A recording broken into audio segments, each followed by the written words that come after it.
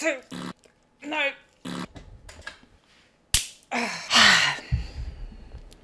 I spent hours and hours and hours in Midjourney 4. The results are quite frightening.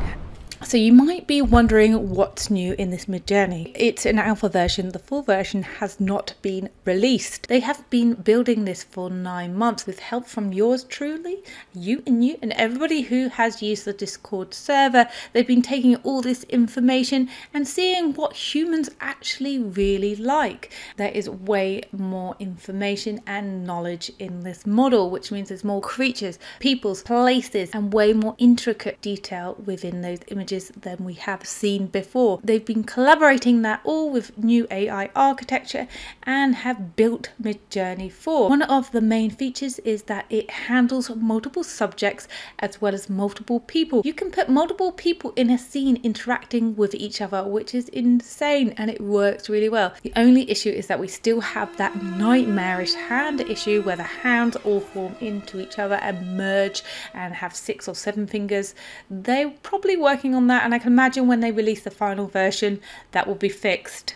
And again, with the objects as well, you can put multiple different objects in a scene and use prompt layering to direct each object. It also supports chaos, so you can set it from 0 to 100. So this is the alpha version, so this is the introductory version, and as I was saying, the resolution and quality is not as of the previous versions because they're holding that back for the final version. You cannot currently do aspect ratios. Again, they're just working and tweaking things out with that, so you're just stuck with the same aspect ratio and the 4 quads. You can upscale slightly for a better version. You're not going to get high quality different aspect ratio out of it. Basically, you need to expect quirks and inconsistency, this being an alpha version, so if there's any errors and things going wrong, hopefully that will be fixed in version 4.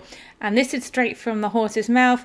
This is quoting Midjourney. They've said version 4 isn't the final step, but our first step, and we hope you all feel it as the new beginning of something deep and unfathomable.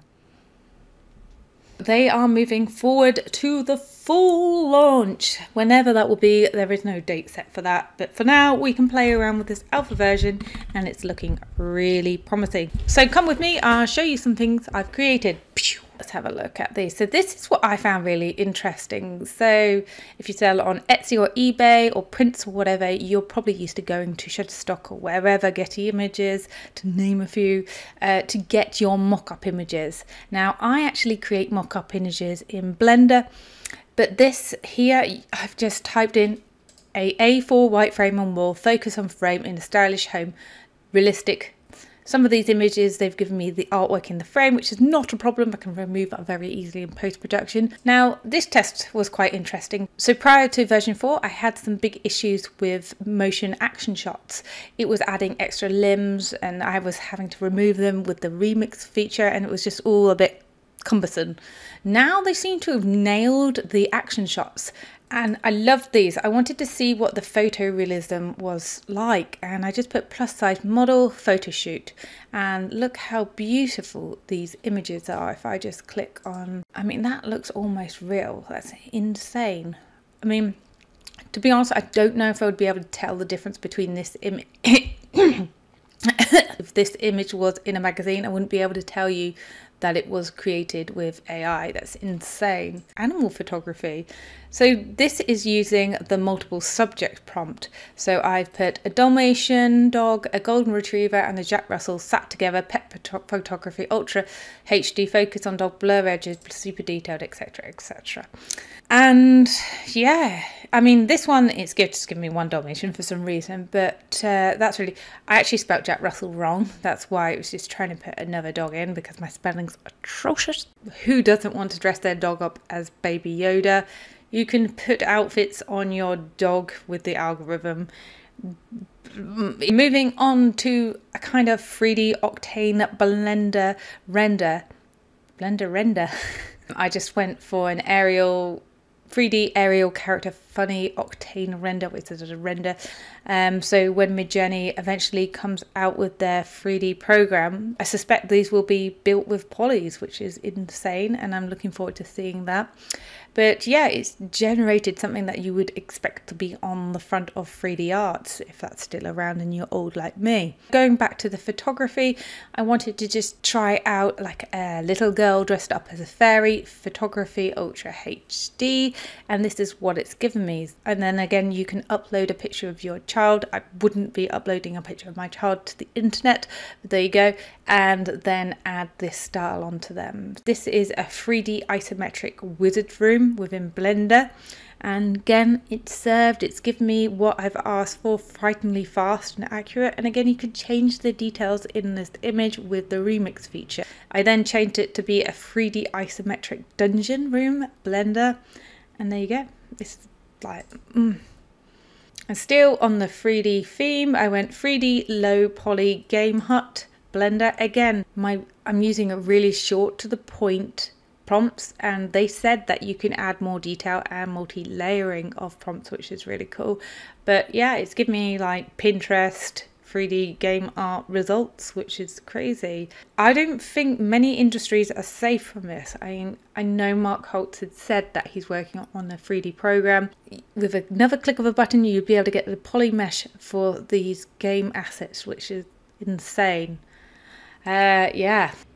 Oil painting of blackbird, bold brush strokes, and it's just, again, I wouldn't be able to tell you that AI painted that. Just did a few tests on the bold brush strokes as well and getting that stylization as well. What will be cool is that you can upload a picture of your dog or yourself and add this style to your image, and it's a very satisfactory look to the image. And I know Midjourney had been working on looking at what people were actually creating in Discord and what pictures they liked and what pictures they didn't, and this taught the algorithm what was pleasing to the human eye, and I think they really have got this in Midjourney. I then moved on to watercolor, like loose watercolor. So this is watercolor zebra loose brush strokes watercolor. Again, because I wanted to emphasize the fact that it was watercolor, because sometimes if you don't put it in multiple times, it won't create that loose watery style. I mean, look at the top right one, that's insanely beautiful. This is really good. This is better than I could paint, which is worrying. This isn't at all, this is a replacement. So I wanted to see a bit more detail, so I put in a felted mouse holding a flower, cute, super detailed. Midjourney is serving us, guys, on that handmade theme. Again, I'm looking at intricate detail here. I did an embroidery styled needlework of deer and fox, and this is what it gave me. Look at the details, you can see the actual embroidery. Again, with the watercolor style, I tried to recreate like Etsy birthday card sort of thing in watercolor style, and as you can see, watercolor and ink giraffe with a party hat on, and baby, that's what it gave me. I then tried a Beatrix Potter, I guess like a child book style artwork, a frog dressed in clothes by Beatrix Potter, watercolor style, and bam, it gave me that. And look at the detail of the clothes, that's amazing. Again, Midjourney is a better artist than I am. And then I looked at, again, a trending image on Etsy and recreated that in Midjourney, and it's far removed enough away from that image on Etsy that I probably copyright this and resell. So that's a black and white photo of an elephant in a bathtub, photorealistic. Yeah, thank you very much, guys. And on that note, I have 500 subscribers. I don't know why you guys are subscribing, but I like you very much for doing that. But the reason why I love doing this channel is that it can help open up the AI community to those that are unaware of it or do not have much knowledge of digital art and AI art. And that's what I'm here for. I actually based my career on learning from YouTube videos, I know, but I managed to forge a career somehow in it. And that will do it. For now, bye-bye.